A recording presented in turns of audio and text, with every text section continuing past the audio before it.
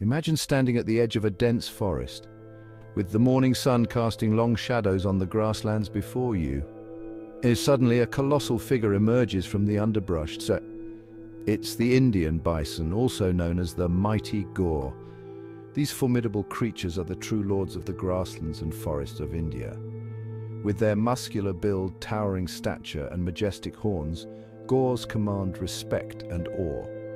Adult males can weigh up to 1,500 kilograms, making them the largest bovines in the world. As herbivores, gaurs spend their days grazing on grasses, leaves, and fruits. Their powerful jaws and strong digestive systems allow them to process even the toughest vegetation. But don't be fooled by their gentle grazing habits. These animals are built for survival. Gaurs are social creatures, usually found in herds led by a dominant female. Their social structure is complex, with intricate relationships and clear hierarchies. Watching a herd move through the forest is like witnessing a well-orchestrated ballet.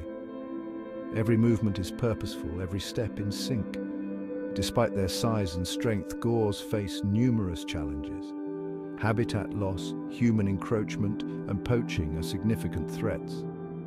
Conservation efforts are crucial to ensuring that these majestic beings continue to grace our forests and grasslands.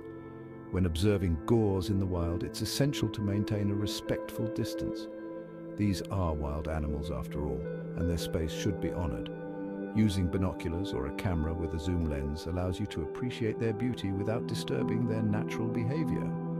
The sight of a gaur herd grazing peacefully is a testament to the delicate balance of nature. It reminds us of the importance of preserving these habitats. Not just for the gaurs, but for the countless other species that share their home. Encountering an Indian bison in the wild is an unforgettable experience. Their sheer presence and the quiet power they exude leave a lasting impression. It's a reminder of the wild world's magnificence and the wonders that still exist, if we take the time to look. So, next time you find yourself in the grasslands or forests of India, keep an eye out for these incredible animals. The lords of the grasslands are waiting to be discovered.